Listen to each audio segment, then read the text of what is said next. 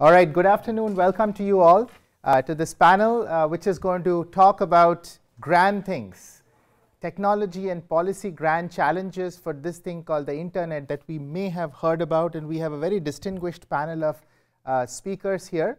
So I'm the moderator. My name is Saurabh Bagchi, and we will have David Love, Mike Atallah, Sanjay Rao, Doug Comer, and our distinguished visitor Robert Kahn as panelists in here.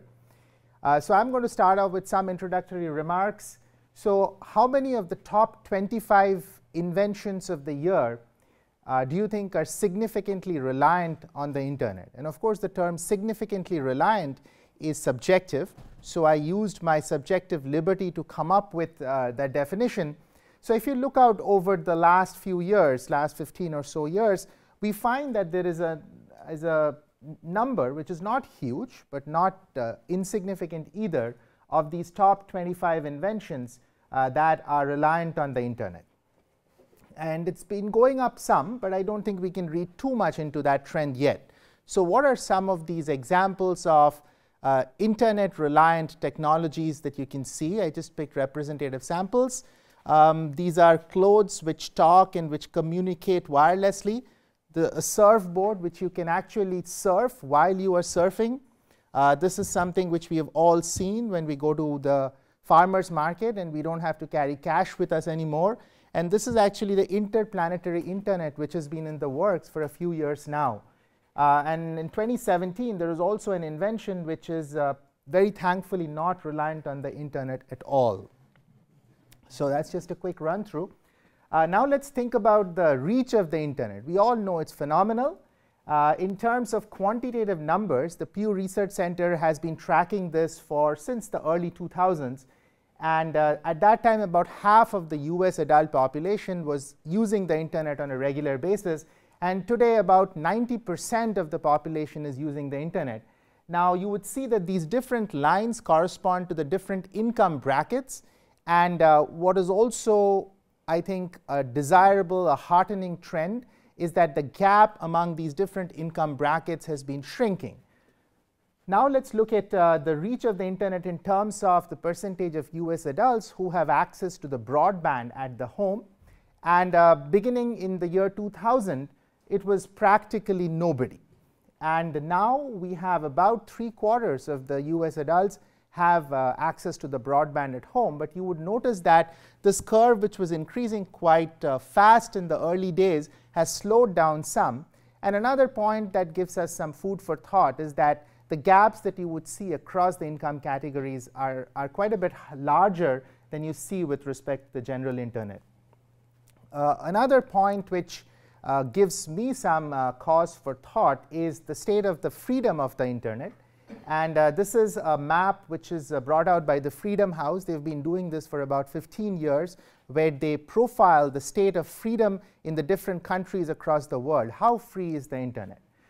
So you would see that the green countries, where it is free or mostly free, are actually a very small minority of the countries, and also a very small minority of the global population that falls in that bracket.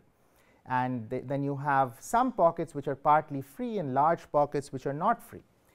So if you count up the numbers today, less than 25% of the internet users live in a country where it is free or mostly free. And what should also give us some cause for concern is that over the last 7 years that the Freedom House has been doing this, the level of internet freedom has been on a downward slope. However, the Rebel Alliance has been striking back through technological marvels. I would say things like Telegram, Signal, Tor, where you can exchange information in a secure manner. And at the same time, it is quite usable, where you don't have to have a PhD in computer science to be able to use these privacy-preserving technologies, I think is a very heartening trend. I looked at a recent survey done by the Pew Research Center, where they went out and asked US adults as to what level of intervention would you tolerate from the government or from technology companies in preserving internet freedom or in preserving, sort of protecting you from false information. So when it comes to the government, about 4 in 10 say the US government should take steps to restrict false info online, but the majority, 60%, says we should not. The freedom of information is much more sacrosanct. interestingly, when you ask about are technology companies allowed to make these kinds of interventions, the numbers are almost flipped, where about 6 in 10 adults say that it's okay for technology companies to put in these kinds of protections to protect us. So I thought that's an interesting trend, and this is from a very recent March 2018 survey. So I'll pause there, and with a few open-ended questions that have been marinating in my head. What are the bright spots that we see in technological innovation on the internet? Are we losing our capability for doing revolutionary changes, and are we forced to do only small evolutionary changes on the internet today? What are the big policy battles that we see coming down the pipe, and which are the ones which we as academicians, researchers should take up cudgels for and fight these battles? And then will the internet growth in different countries go hand in hand with the growth in GDP? And I couldn't resist the temptation of bringing in GDH as well. Does anyone know what GDH stands for? Yes? That's exactly right. So there is actually a reasonable, serious scientists do create indices for the gross domestic happiness, and I would like to see what the correlation between the two are. With that, I will hand over to David, who's going to lead with some introductory remarks. So the structure is each of the speakers has some introductory remarks followed immediately by any questions that the rest of the panel has to ask, and that should leave us with enough time at the end for Q&A and discussion. All right, so I'm mainly a signal processing and communications person, so my interpretation of internet future you'll see is highly skewed in that direction. So the interesting thing is that really since the introduction of the iPhone, there's been this major shift in how people can access the internet. The last hop that's feeding them their data. So this is worldwide data. There's this trend where in about 2016, mobile overtook desktop or laptop access. And if you think about that, this mobile access is coming over Wi-Fi, it's coming over a cellular link, and that's using spectrum, that's consuming power, that's relying on all these standards for communications that all of you have heard of. So the question is, how are service providers, equipment manufacturers going to keep up with this? Spectrum is limited. You have to rely on technological evolution. All right, so the current solution, at least for the next 5 or so years, 5 to 10, 15 years, from the operators and equipment manufacturers is 5G, which what that really means is all of your phones are using standards associated with 3GPP. That brought you WCDMA, LTE, and the newest standard series is 5G NR, 5G New Radio. And they were looking at some very aggressive requirements for the 5G radios. Just to highlight a few of these, 10,000 times more traffic, a latency of less than 1 millisecond, which is really, really low. If you think about that, something traveling at the speed of light, you can set your radius for where that information has to emerge. Peak data rates in excess of 10 gigabits per second, and also average or low-end user data rates of 100 megabits per second. So what's driving all of these demands are future applications, and they're really starting to become more and more diverse. You still have your traditional high throughput applications, which are becoming more demanding, higher resolution video, virtual reality, gaming that consumes large amounts of data. But what you're starting to see are new applications like self-driving cars, vehicle to vehicle, vehicle to roadside. And there's currently this 5G Automotive Association, which is really trying to push out DSRC as the future solution for how vehicles are going to connect. Because there will be some sort of connection in the future. Is it going to be this sort of DSRC standard people are talking about, which is pretty much a low-rate type of solution, or is it going to be something that's driven more by the cellular companies? There's also these Internet of Things type applications where you might have thousands of devices in your home in the future with some sort of internet connectivity. So in terms of how the actual network will work, you're going to have all of these different services, right? Your traditional services, the enhanced mobile broadband, just getting you better and better throughput to your smartphone or other device. You're going to start having these mission-critical services. That would be some sort of telemedicine. It could be vehicular services. And then you're going to have these Internet of Things applications. And from a radio point of view, really what's giving you this new throughput, these new latency benefits, are new bands coming online. So in terms of throughput, if you give me more bandwidth, at least in the regimes we're looking at, bandwidth scales linear, or capacity scales linearly with bandwidth. So people are looking at bringing new bands online in the 20 to 100 gigahertz regime. So right now, all broadband wireless is pretty much 6 gigahertz and below. That would be Wi-Fi, your LTE. These 20 to 100 gigahertz bands have been lightly used or in some cases unused. And that's been because they have some propagation issues in terms of path loss, and also because the hardware has been too expensive. That's been coming down in price.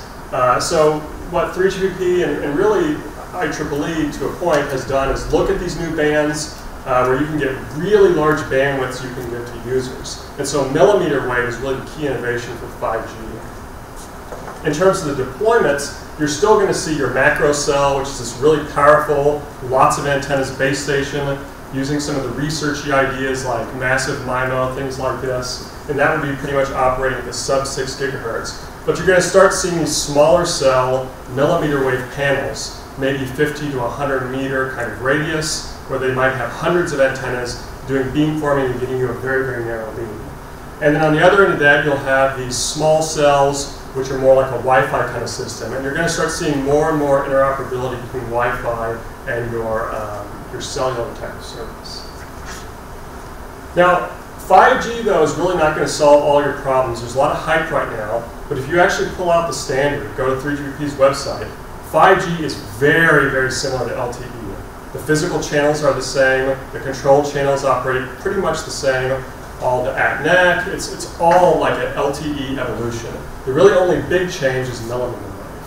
But the key here, though, is that spectrum is limited, even though we have all of these new bands coming online. And really what you're going to have to do is start leveraging more of Cooper's law, which is if you're an operator, you want to increase the bits per second per hertz per kilometer squared. And to do that, you really have to shrink cell sizes, which is where you get your radio closer and closer to a high-rate fiber optic link or backhaul link, and you start increasing the spectral efficiency using not just point-to-point techniques, but multi-point to multi-point techniques. And because 5G is really more of a evolutionary rather than a revolutionary technology, I think very quickly you're going to see a lot of hype for 6G and beyond. And that'll be where you're looking at underutilized frequencies, still in the 20 to 100 gigahertz, but also in the terahertz, which is really 300 gigahertz and above, which also have those same issues. It's not cost-effective right now to design a radio.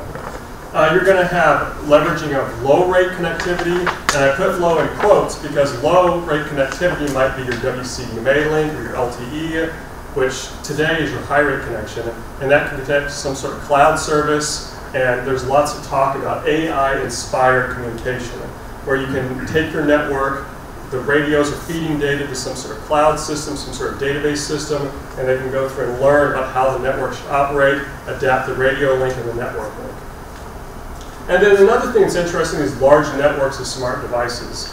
As I mentioned, there's going to be large numbers of devices in your home, in your car, on your body.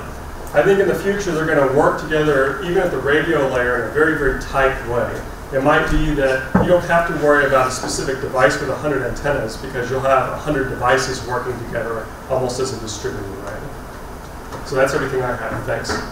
I'm Mikhail, I'm computer science at ECE, and my interests are in security and algorithms. So my talk may have such a slant. The challenges to me are obvious. That same technology, that same wonderful internet, and other technologies that have brought us such enrichment in our lives is also bringing a lot of mischief with it and a lot of misery. If you have your identity stolen, you know what I'm talking about, and I know people who went through that. So how do we mitigate the drawbacks without detracting from the benefits? It's all too easy to propose things that will solve the problem, but are worse than the disease, because you're damaging that wonderful technology. So how do we do that? And I'll focus on 3 issues, and one of them is that technology gives too much disruptive power to small groups, and how, what can we do to mitigate that? And the second one is that technology made it more difficult to enforce laws. And the third one is what I would call legislative capture, that the laws are not doing what they're supposed to do. I'll give you examples of each, but first let me talk about the first one. I'll try to finish in less than 5 minutes. Never in the history of our species have we been in a situation like this, where such small groups of people can wreak such havoc on such large numbers of people. I mean, if you're someone looking at Earth through the sweep of time and space, the one striking thing that jumps at you is that, hey, in the days of the Babylonians, 12 disgruntled people could do this much damage. Today, what can they do? They can, just read the newspaper. And this is very unprecedented and very unique, and it really used to be very hard for disgruntled individuals to wreak global havoc, and it's all too easy now. The disruptive power of small groups has for a very long time, been an increasing function of time through the centuries. It has been doing nothing but increasing, and there are consequences to that. One consequence is you have many more countries than you had in the past. Have you noticed that? But that's one of the consequences of small groups being able to. The center cannot assert itself anymore. Now, in the past, to disrupt the lives of millions, it took large numbers of determined troublemakers, invading armies, for example. I mean, Genghis Khan could not take a peek at your refrigerator. Okay, he couldn't look at your refrigerator. Now anyone can actually, in the future, now my refrigerator today. But anyway, this is one of the issues I want to put forward. In fact, solutions to that and mitigations of that exist. If only the technologies and the proposals made, in fact, by Bob Kahn himself a while ago, and others, if these technologies and ideas were deployed, they would actually go a long way towards mitigating these issues. The issue is they're not deployed. And so it's not entirely a technological issue. It's incentives, economics. There's other things at play. So I list these not as necessarily technological challenges only, but hybrid challenges between technology, policy, law, and all that. The second issue is, so I have examples of that. So there are many examples, but nothing beats the stock market for wreaking havoc. So the two examples I mentioned are from the stock market. The flash crash of 2010, the market went down 10% for a few minutes and wiped out $1 trillion in value. And you might think, well, it went back up. Yeah, but the people who had placed sell limit orders got cooked by this. They took the elevator down and never took it back up. So real money was lost. And in one person, using an old PC from the parents' UK home, did that. Accidentally did that. Accidentally bumped into what we call in systems theory the positive feedback. You know what a positive feedback is? When a change in one direction self-reinforces and you have instability. And he didn't want to do that. Why? Because he had just made $40 million quietly, undetected, spoofing trades and having multiple identities and manipulating markets. And he really didn't want to do that. Now, if someone who doesn't want to do that stumbles accidentally upon a positive feedback loop that wreaks such havoc, think what a nation state could do, who are very determined to actually on purpose do something like this. I would say something else. How many other positive feedback loops are there that we don't know about and that could cause instability? I know a few that have never been exploited. I'd be happy to tell you about them in private if you want, but there's no time for that. The flash crash of 2013 is another example. Twitter account hacked, fake news released, market drops, someone makes money out of the drop. Anyway, let me move to the next issue, which is what I call algorithmic malfunctions. I started calling them algorithmic malfeasance, but it's not. It's really algorithmic malfunction. Well, this is malfeasance, but the first one is a malfunction. The Amazon's. So this is when you have algorithmic agents, software agents that were written by different people and couldn't predict the behavior of what they wrote because they didn't know what others were doing. And they interact with each other, and so this is how you end up with soft pricing agents, resulting in Amazon having a $24 million biology textbook that was discovered, by the way, by a biology person who asked the research assistant, why don't you buy us an extra copy of that book from Amazon? And he says, well, so how much should I pay? He said, well, whatever it costs, we'll charge it to my grant. And then the student goes and finds out that watches in this belief, as the price goes up, over a few days. It didn't happen instantly. You know, exceeds the million, 2 million, 3 million, 24 million for a biology textbook on the fruit fly, Drosophila, and you can see how it happened. These are some. Did you buy it? No. These are agents. So who's guilty of this? Nobody. Nobody is guilty because you can't sue me for stuff like this. I mean, when I'm writing the software, I didn't know what other people were doing, and this is an emergent behavior of multiple software agents that is very, very hard to predict and very hard to pin the blame on someone, and the outcome of it could be quite bad. Look at Uber's algorithmic search pricing. It results in a market clearing price that's much larger than if the drivers were acting independently. In the old days, we used to call that collusion. And antitrust laws and legislation would kick in. Today, we shrug and pay and move on. And we tolerate monopolies and monopolistic behavior a lot more today. But this algorithm, the pricing algorithm, has turned competitors. They would have been the 100 people working for Ubers might have been taxi drivers. They're independent and they would be competing with each other. And now, effectively, they're a cartel. Tell me what's different between a cartel and this. This is OPEC on a micro scale, on a small scale. And the undesirable social outcomes don't have to be of that nature. They could be, for example, discrimination against people, unfair discrimination, hurting people. Who do you punish? Who do you sue? I didn't intend it. I didn't want to do that. It's not me. It's his software that caused it. No, it's not. It's not yours. It's not his. It's the combination of them. So this is another one. And finally, I want to talk about spam laws as an example of legislative capture. I mentioned something about the legal system having failed us. It has, spectacularly. And that's a big problem. So, for years, the Direct Marketing Association, DMA, successfully blocked any federal law on spam. Absolutely any. Why? Because they're the spammers. Then what happened is the states, California was a leader in that, passed effective laws on spam, really, really good laws. I can tell you about them. There's no time for that. You can ask me if you want. Fantastic laws on spam. And then they sensed the heat, the DMA. They woke up. They had to disable those laws. So what did they do? They switched to lobbying for the passage of a federal spam that both preempts the state laws, makes them null and void, and replaces them with a very, very weak, pathetically weak, almost comically weak law. Why I think that, I can tell you more if you want also. But it's weaker than any of the state laws it replaces, and it's weaker than any of the foreign laws on spam. And here we are, professors, trying to come up with technologies to filter spam, when the real problem is not technological. The real problem is those bozos who are not doing what they're supposed to do. This is a form of capture. It's not regulatory capture, it's legislative capture. And after passage of the federal law, what do you want the DMA to do?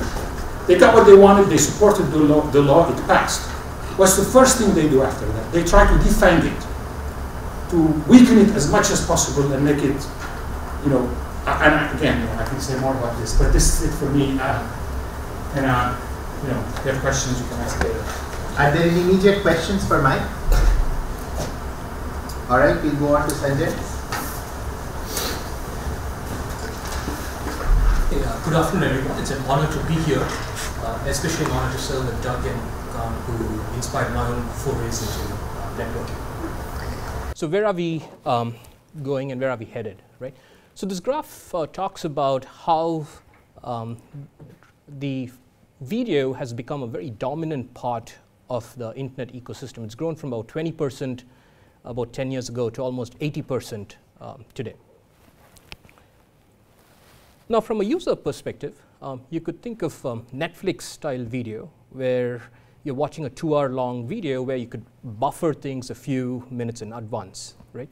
And we've come a long way there, though you might still see these annoying buffering symbols, and there's much work to be done in that space.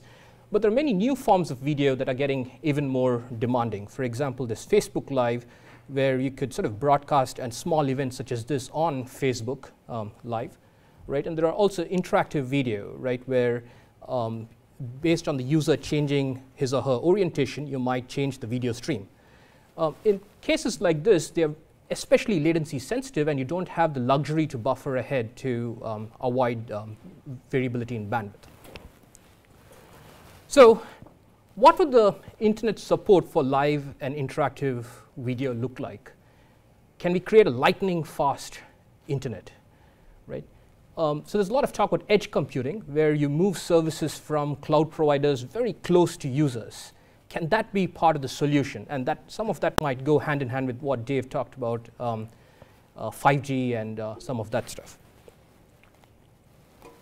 Now, if you think about this from the networking perspective, we have this phenomenal growth in traffic over the last few years, and these internet service providers who've done a lot of over-provisioning in the networks, that's perhaps not as viable an option anymore, right? And yet there is this great demand for multiple nines of service guarantees. So how do we go forward? There's this new technology that's coming out called software-defined networking. Is that part of the answer? Do we need some kind of formal approaches to ensure networks behave and perform as desired? There's a lot of interest in this field currently, just starting out in the networking community. A little bit on the policy front. There's been a lot of talk about net neutrality, right? So we don't want this situation where an internet service provider like AT&T kind of prioritizes Netflix traffic over, say, a low-end startup who's trying to innovate in video. On the other hand, to manage the internet for video, you definitely need to support some kind of prioritization, right? For example, I would rather have interactive video traffic prioritized over file transfer or even video on demand. And at least I think I would rather prioritize my traffic over my son's video game traffic, right? So what's a right framework to balance these technology and policy considerations going forward? Finally, I want to conclude with something we don't pay as much attention to as researchers, which is how internet video is revolutionizing education, right? And particularly notable is in the K-12 arena, where there is this national dearth of, or there's a feeling that we really have to improve computer programming education. Unfortunately, there just isn't enough expertise in terms of being able to hire teachers. It's hard to afford, right? So video is seen as a nice way to complement the classroom or school resources. Unfortunately, however, and despite some of what Saurabh mentioned earlier, over 30% of Americans in rural areas lack access to broadband speeds or speeds needed for video, as per a recent FCC report. So I want to conclude with this question on how might we bridge this digital divide, and what could we do from a technical perspective, imagining a future where though bandwidth speeds keep increasing, there's always going to be a wide heterogeneity in speeds. Yeah, thanks.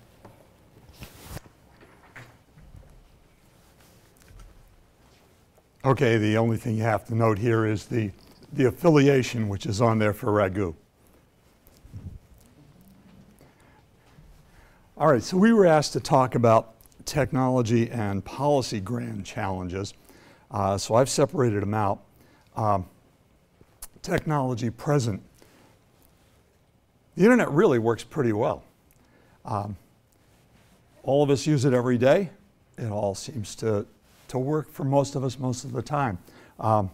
So I don't think there's a present big challenge. I think it's all in the future.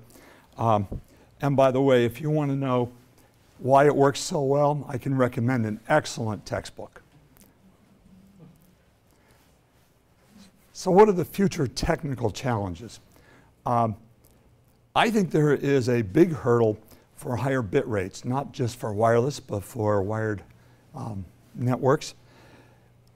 When you get down to 100 gigabits per second, things start to be really funny, and you have to call in the physicists to tell you why. And if you really want to go to a terabit, that's a big challenge. It's a much bigger challenge. You know, DARPA had the gigabit challenge in the 90s. I think this is a much bigger challenge because it's more fundamental. So what else? Well, universal high performance wireless access. I'll defer to the experts on whether we can achieve that or how, but I think that's going to be a challenge. And the last one I put up is low power everything. Power is critical. go to Silicon Valley and talk to people.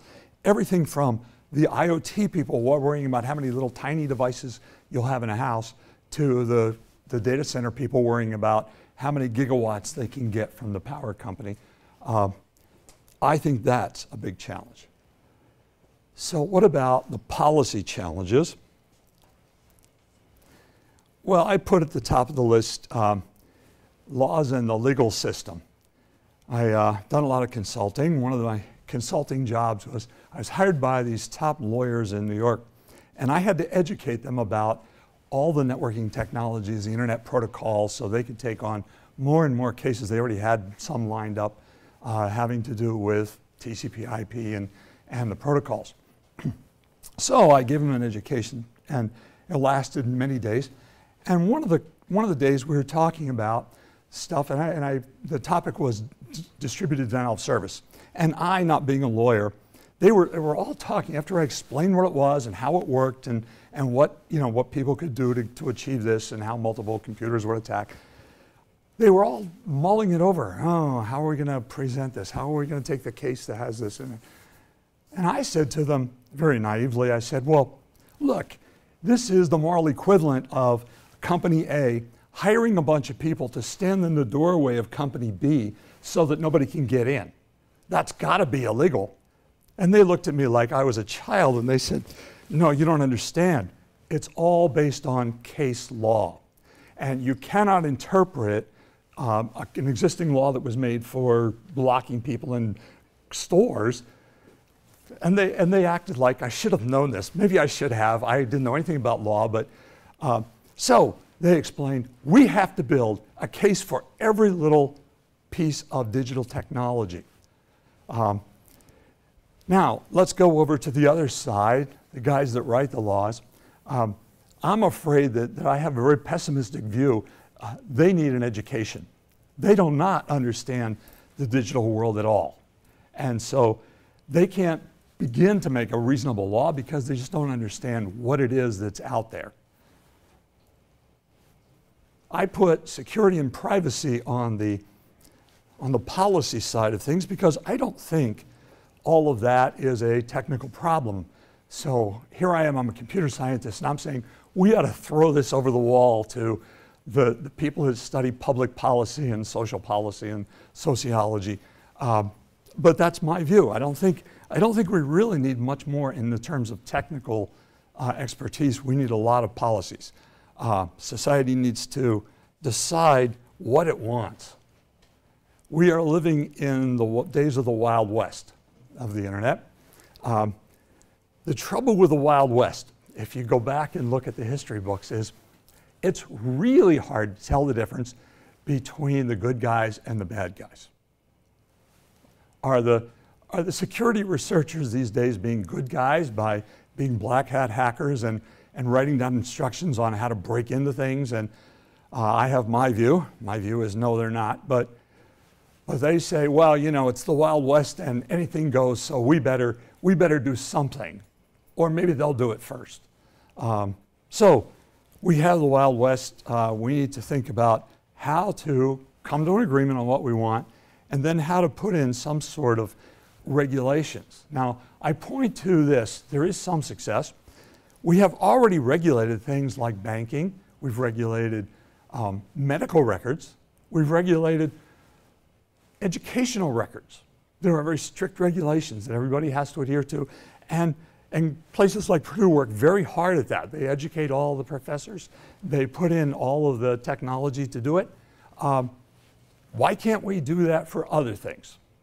So I'm not in that field. I'm a computer scientist. I don't know about that stuff, but it seems to me it ought to be possible. And if it's not possible to put in very strict regulations about letting data out, how about putting in laws that say, if you use data in this particular way, if you try and blackmail somebody into paying you more money for your service because you've got data to release, then that's illegal. All right, some more challenges. I think we need an increase in data filtering. Mike talked about spam.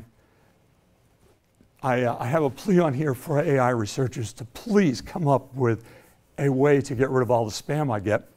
But I know it's hopeless, and you probably know it's hopeless too. Do you know why it's hopeless? Because AI people can get paid money to figure out how to get the spam in. They don't get paid money to keep the spam out. So, I don't know, every day I keep thinking there's more and more, and it's going to get worse. So another question is, we used to have editorial processes, and you know, when Wikipedia came along, people said, we don't need editorial because everybody out there will make sure everything's right. And I have had situations where I found things that were wrong in technical specifications for protocols, my area of expertise. In one case, I was working at Cisco, and I asked some people there, why don't you go out and correct it? They went out and corrected it. A month later, they came back to me, and they said, you know, no matter how fast we correct it, it keeps getting changed back. Some company is making money as long as the specification says that their stuff is right. By the way, there were 1,500 people in the group that I asked to go out and do it. All right, so we need to increase some filtering. We need to decrease other data filtering. You know the story about Facebook and some of the experiments to make sure people get exactly what they want to read and see. It would be really nice if we had a way to do that, and so that people could always be guaranteed that they would get a balance. So there are my policy grand challenges. Unfortunately, all of that has to do with society, and society now crosses boundaries. We can't just do it in the US. So the last thing I'll say is we need to have international agreements. We need to internationally agree. And I will point out that it's not hopeless. We have done this in the past with several things.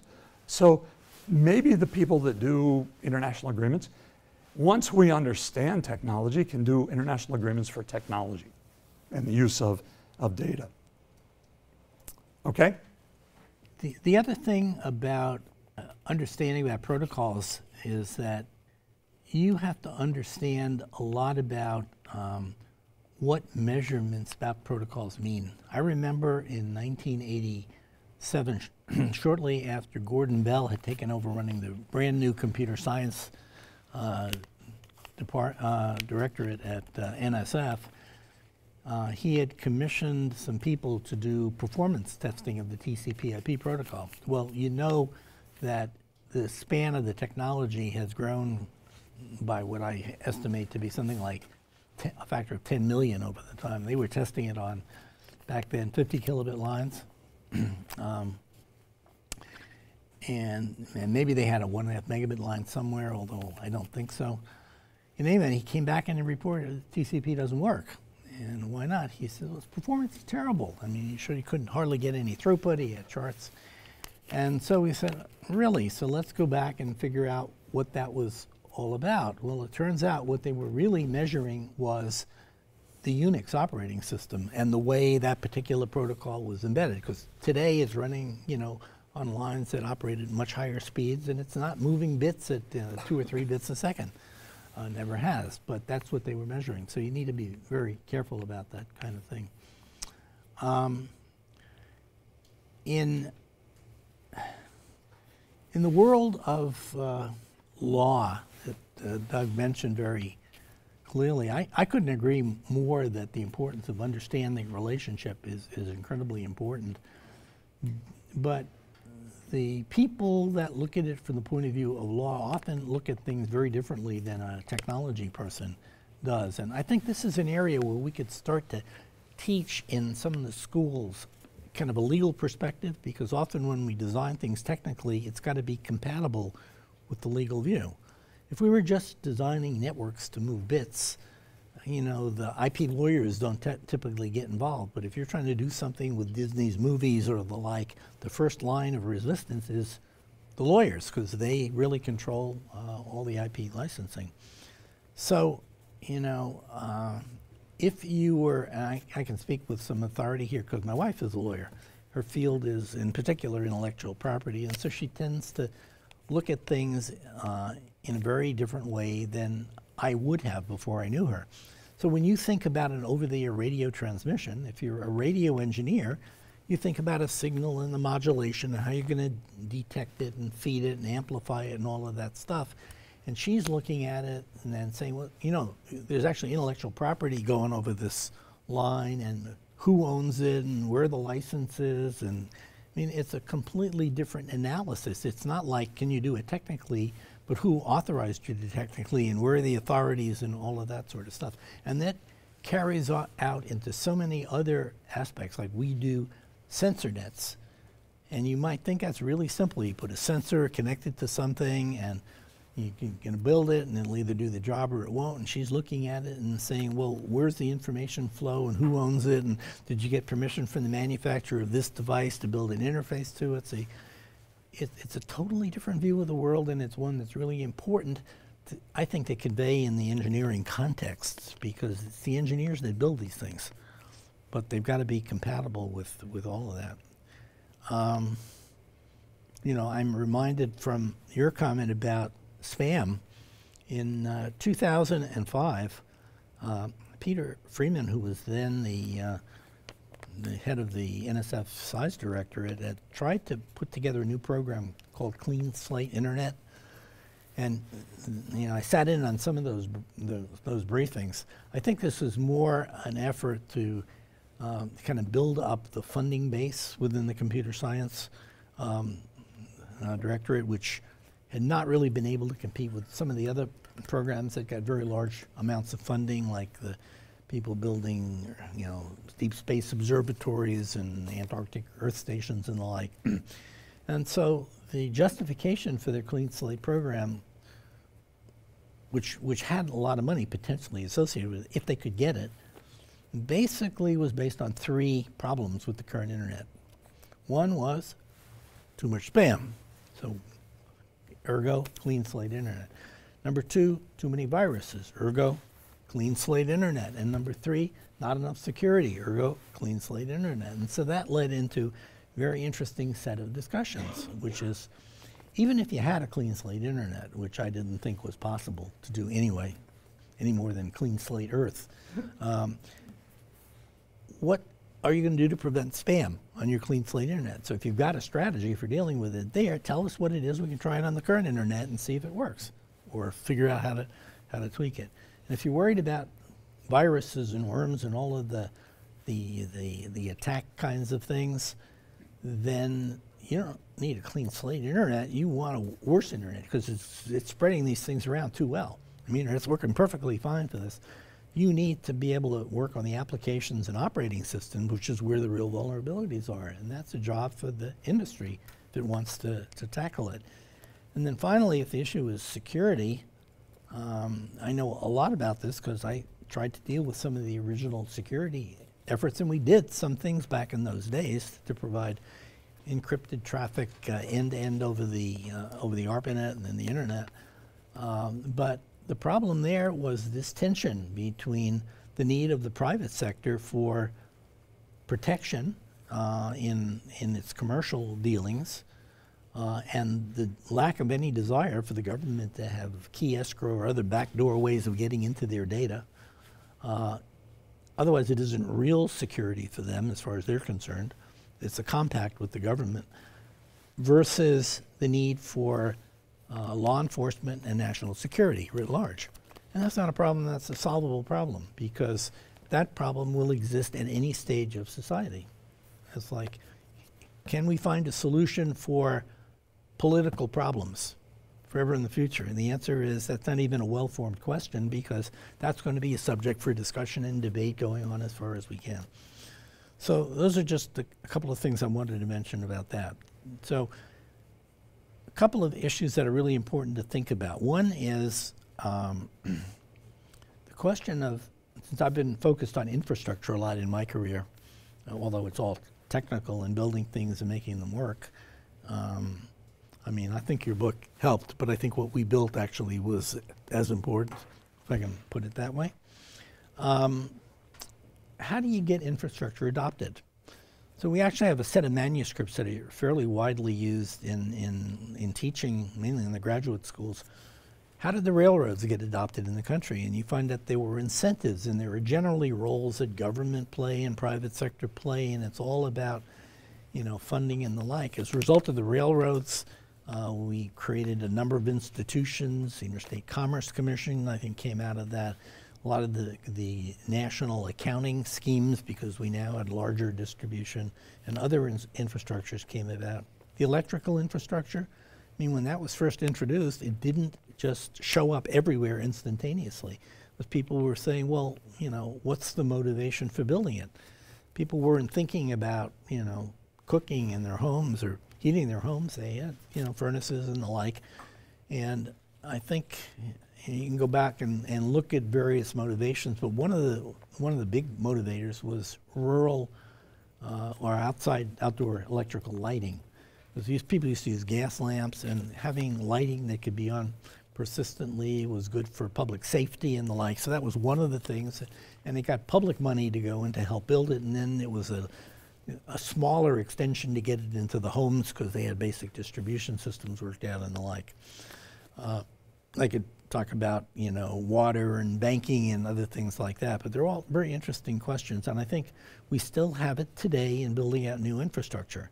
And what you find that even when something is brand new, the only way you ever have relatively easy sledding is when you have the money and you're in some brand new idea that there are no existing businesses that have vested interests. So that's why the internet was fairly easy to do early on. I remember giving a lecture at the National Academy building in Washington to a group of, I think it was an Intel talent search or the Westinghouse talent search. They had these 15 to 17-year-old high school kids with their science projects vying for first prize.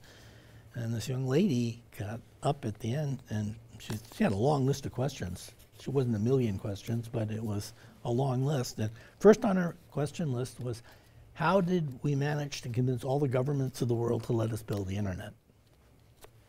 Now, from the vantage point of a 15-year-old or 17, whatever, this is not an unreasonable question because they think about authority and the like. And I said, you know, you're not going to like the answer to my question, but except for the handful of us that were actually working on this as a science experiment, almost nobody else thought it was a good idea, and so they paid no attention because they didn't think it was going to lead anywhere until it did, little by little.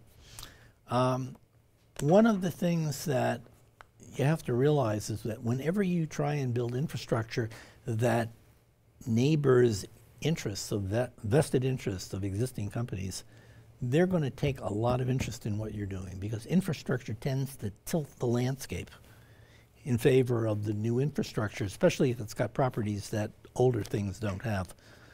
Now, one of the things I'm very interested in, and which I just gave a lecture on in the other building, was that we understand that the internet was really good and designed originally to move bits from A to B, easily from computer to computer without the user having to figure out, you know, where the computer was and what network it was on and what protocols they used and how to route the data. And we figured that once the bits got there, then it was up to the user to figure out how to work with the other machine. So if you're looking for information, you got to go find it and the like. Things have happened since then that have eased some things. But the more general question of how you manage information such that an investment in information is good for the long haul is not a problem that's been solved in terms of deployment in the larger community. And I think it's one of those things that we need to pay a lot of attention to. If you're only interested in putting up information and having it around for a fairly short period of time, we have strategies right now that people use for that all the time. I do myself. The web is great for that sort of thing. But ask yourself, you know, if you wanted to get, you know, let's fast forward. You're from a future generation and you want to say, what were the rules on student behavior at Purdue University in 2020? Where would you look? I mean, you're probably not going to Google anything and find it. In fact, Google may not be around, and you might want to find information that you have particular rights to access, but is not public information. And you're not going to find that through any of so you need ways to deal with some of these issues. And I think once one learns that managing information is really important, you're going to find that we're making a lot of investment in that, and you don't want to have to keep making that investment year after year after year. So, you know, people will often say, well, we have databases today, isn't that good enough? Put your information in a database. But you don't want to have to keep reinventing it and recharacterizing it and creating more metadata and the like every time you move it from a database to another. In principle, you could do that, but that's really not a very good idea. And it'd be very nice if you could just take the information codified in the appropriate form, and I'm particularly in favor of this digital object architecture, which we've been working on for quite a while, which you can find references to on the net, and go get the slides from the lecture I gave. You know, you take the objects and move them from one system to another, and they ought to take with it all of the associated information. Today, the database knows about who can access it, they know about provenance and all of that sort of stuff, but it doesn't come with the information, it comes with the system that's managing it. Well, that ought to be in the information itself, and therefore wherever it shows up, you know, you ought to be able to access it. Furthermore, a really good digital object architecture is one that lets you interact with the information itself. And historically, everything that we've ever done in the networking field has been about the technology. You know, so on ARPANET, we had identifiers, but they identified wires. Okay, so if somebody in 100 years say, well, it was on the computer attached to this wire on the ARPANET, that wire is long gone. The computer that was attached to it, long gone. So even when we went to IP addresses, which kind of talked about individual machines, that's not helpful either, because that machine is probably not going to be here in 100 years. Even if IP addresses are here in 100 years, and they might not be either. And then finally, when the web came along, they're talking about files. You know, now they'll probably go along and get to more identifying the information that's in the files, but this digital object architecture is all about the information itself and identifying the information regardless of what technology used to store it. And that's like the internet was all about ways of interconnecting technologies that didn't exist necessarily now or in the future. The final thing I just wanted to mention is that all of the efforts that we have spent on trying to deal with cybersecurity and all the other kinds of attacks have led to a kind of difficult race to look for bit patterns that can provide problems in operating systems and applications. We don't deal with these threats at the right level of granularity. So can you imagine being hired into border control where you're told, look for photons and electrons crossing the border, because those are dangerous, and you're looking for particular combinations of photons. You want a way to deal with it in larger layers of aggregate, or larger groups of aggregation. So people, well, that's a lot of photons and electrons potentially. Ships, planes, crates, maybe even birds, pigeons, things that have larger granularity where you can see the information and you have a chance of understanding what it is. And so even if you ask people to describe their information, say what type of digital object is this that you're sending, then you have some choices about what to do with it. You may want to know who it's coming from, and therefore you may not want to deal with them at all, or if it's somebody you knew, they sent you something and they said, okay, this is a digital object that represents a song. So you might say, okay, it came from my friend, he usually gives me good recommendations, I'm going to give it to my song player. Now you better trust your song player isn't an attack item, is going to go back and attack you behind the scenes, but let's assume you've got a cooperating song player. What's the worst that can happen? Is you get a lousy song or no song at all. Maybe he sent you static. Okay, but if he marked it as an operating system upgrade, you're probably not going to feed it to your operating system and say upgrade. Yeah, you might, but you might also get burned in the process. So a lot of the cybersecurity concerns that we have today, I think, could be dealt with by dealing with this information exchange across the boundaries at a higher level of granularity. And I think this is something that the research community should pay careful attention to. How to describe it, what strategies, because if we can deal with it at a higher level, Most of us have no way of dealing with cybersecurity threats ourselves. We don't even know how to think about it. A few experts do, but they're fighting an uphill battle all the way. So I think I'll stop there. So we have the princely sum of -4 minutes for a panel discussion. Okay. So I would lean on our panelists if we could extend by 10 more minutes. Would that be okay? Mm-hmm. So let's have the questions. You can direct it to specific people in the panel, and I would ask the panelists to be very direct and succinct in their answers too, so we can go through a few of these questions. Please go ahead. So Dr. Kahn, you were mentioning earlier sort of the question between security and privacy, trying to balance the interests of individuals who need their privacy protected and the government who needs to know for legitimate national security purposes. But this question changes when you think about governments that are not necessarily democratic or looking to protect the privacy of their citizens, so in more authoritarian regimes. How do you think that technology, earlier in the day you've mentioned how technology can have democratizing effects on lower levels in societies as well. So do you see those democratizing effects of technology winning out in authoritarian regimes, or do you see the consolidation of power? I don't see technology trumping political vested interests. I mean, the reason the internet works well today is because it's a grand cooperative collaboration. Every country in the world, if they wanted, could try and unplug themselves from the internet, and there's nothing that would stop them. And their citizens would face the consequences. Now, it's true, you can't stop every radio wave from coming across your boundaries, and you know, who knows what could be done surreptitiously like that. But you know, politics is what it is, and I don't think technology per se is going to change the decisions of some of the more repressive regimes. That's my personal opinion. Now, you could say as a pushback, well, we had all these social media networks that helped to facilitate the Arab Spring. And, you know, it's true. Technology can help, but for everyone that's helpful, you can probably give a counterpoint where it can be used for nefarious purposes. So it might help the bad guys as well as the good guys. And so I think there's no solution that's a technical solution that just fixes the problem. Sorry to say. I wish they were.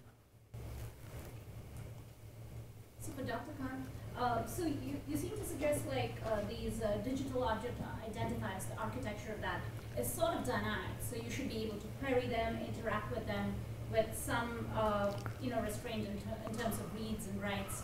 So is that something that you have imagined where we have a dynamic relationship with these DOIs?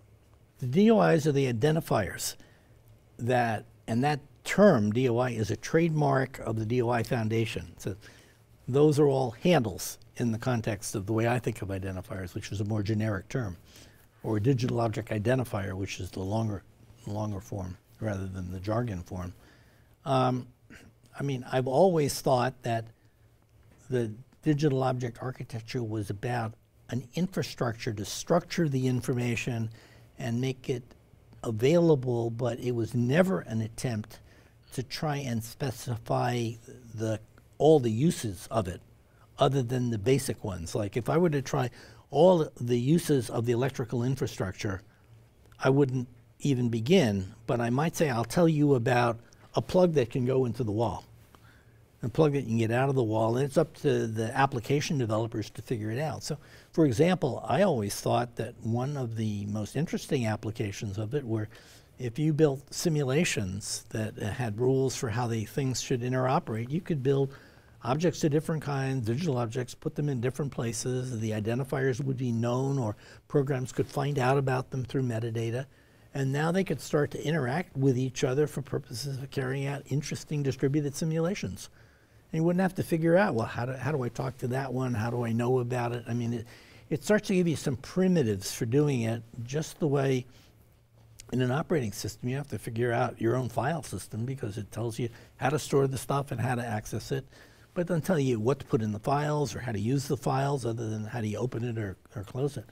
So that's the level at which I approach these things architecturally, because the number of applications is essentially unlimited.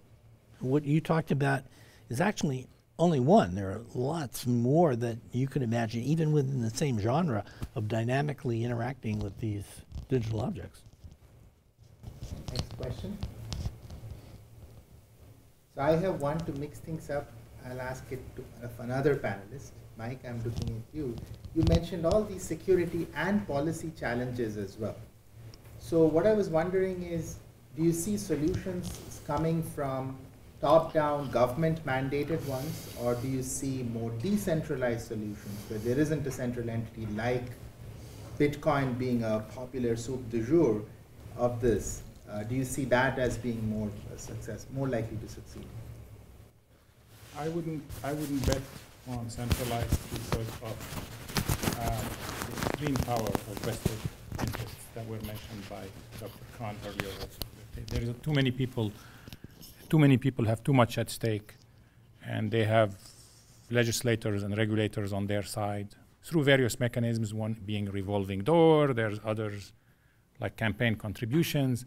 The point is that you see, the reason I don't have much faith in that is these people have exempted themselves from the rules by which we abide here at Purdue.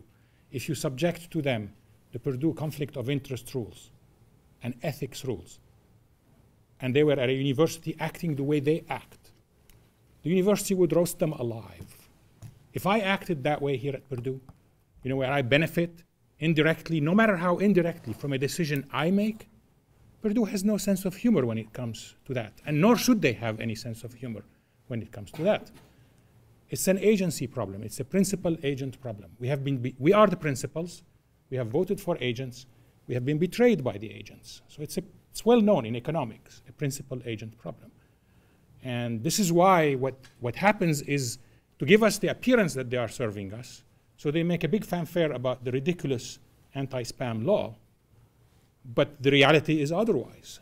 So it's all a deception. It's a con game.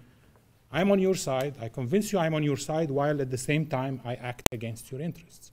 So I think it's going to have to be bottom up. That would be my bet, unless some change happens where, Next question. We have probably time for one other question, or if anybody else wants to weigh in on this. Yes. Dr. Kahn, when in the creation of the internet did you begin to understand just how large and global? Do you understand it? How large and global it will become, we don't know. I mean, I think the fact of the matter is that this started out as a research endeavor. A bunch of us trying to figure out how would you get different kind of machines to work together. That problem was largely dealt with at the level of moving the bits on the ARPANET, because we had a lot of different computers there, and people have studied the protocols at some length. The internet was just a kind of an important step up, but it had the effect of decentralizing control, so it wasn't just one organization running the whole thing. And we had to create all the social structures to enable that. And those were interesting challenges as well. In fact, I think the creation of those social structures was really responsible for the ability of the system to evolve over time, whether the IETF or whatever else. But even there, it was within the research community, and we were not harboring thoughts that this was a megalomaniac activity to take over, the world. It was just, it's a good idea, just like I would articulate about this digital object architecture. It's a really good idea, and one by one, if we can get places to recognize it and do something about it, maybe Purdue will be such a place, maybe not, but it'll be in different places that you see pockets of expertise building up, and then suddenly you get, by the mid-1980s, most of the experts in networking were involved with the internet-related kinds of networking activities that were not on commercial nets, because they weren't commercial nets connected. In fact, the first of them really started out a few years before, very specialized kinds of things. And then, all of a sudden, by the late 1980s, when I participated in lots of meetings that were, where did that come from? And I mean, all of the people who wanted to do something new suddenly found that the real user community was on this other network. There was a decision made to go with international protocols. Doug, you've probably written about that at some point. And, you know, they never took off, even though just about everybody said when they come, we're going to switch to them, because there was no reason to switch. I mean, the internet stuff worked well enough that nobody saw any reason to switch to something else, and it kind of grew to where it was. Personally, the first time that I kind of realized it would go mainstream was probably in the early 90s. I mean, I saw all this other stuff happening, but it seemed to be more localized, more research-oriented. You really couldn't use these networks for commercial purposes, but there was a bill passed in the U.S. Congress in 1993. It was called the Boucher Bill, or after a congressman from Virginia named Rick Boucher, that opened up the use of the NSF-net to more broad commercial use. They recognized the value of that, and it required an edict like that, a law like that, because these were government facilities or government-supported facilities. And so now suddenly other parties could join in, and I came home one night and I saw on what was then, I think, the NBC Nightly News, it was probably Tom Brokaw saying, yeah, now you can communicate with us through this new medium. And guess what? It was email. And I said, oh my goodness. And suddenly dawned on me, this thing could be even bigger. But, you know, NSF got out later, and then the industry got in, and who knew that you'd have this wireless revolution coming later, because it wasn't in 1991 and 2, we didn't have a big wireless activity. I mean, when did 2G really show up? It was mid-1990s maybe? 95, 96, with some of the early cellular stuff. I mean, we had walkie-talkies before, but that was sort of something else.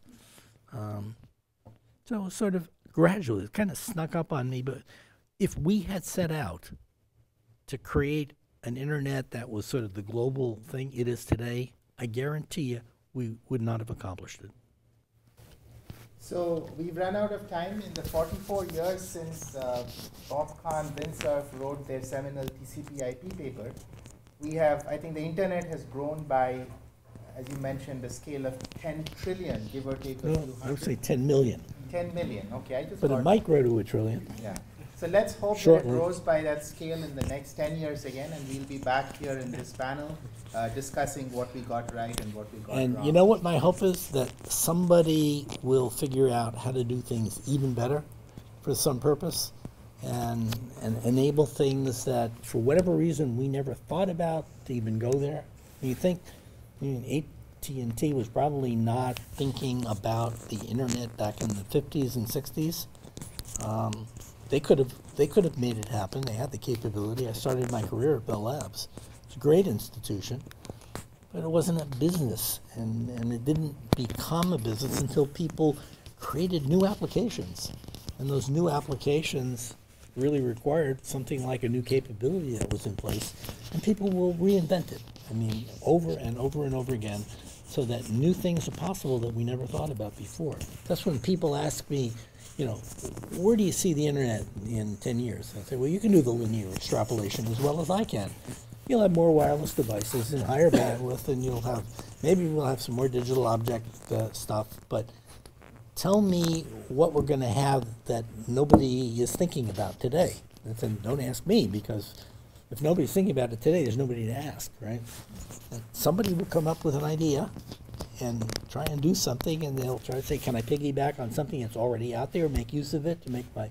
That's what happened in the web. I mean, the web didn't show up because Tim Berners-Lee built a brand new communication capability. He piggybacked it on top of the internet, which gave him this broad scale and more power to him, because he figured out a very important thing that people are using today very effectively. Who's going to make that leap in the future? Who is going to see the opportunity? You know, when we started to push the internet, very few people thought there was a need for this kind of thing. I talk about digital object stuff, and even when people say that's a really good idea, unless they're prepared to do something about it, it will go nowhere. And you know, that's what I do. I come up with things I think are really interesting ideas that have no counterpart in what we were doing before. I don't want to reinvent the web. I don't want to reinvent the, you know, some other technology that somebody else has done. As long as there's a community out there working on it. People often ask me, why don't you work on networking anymore? Because I'm working on extensions of it in other dimensions. I say, there are so many people now who know about it. And when you've got 1,000 or 10,000 really smart young people on it, my job is done. I want to do something new that nobody's thinking about. Put that on the table, see if people will think about that. So on that happy thought of exponential growth, let's thank the panelists.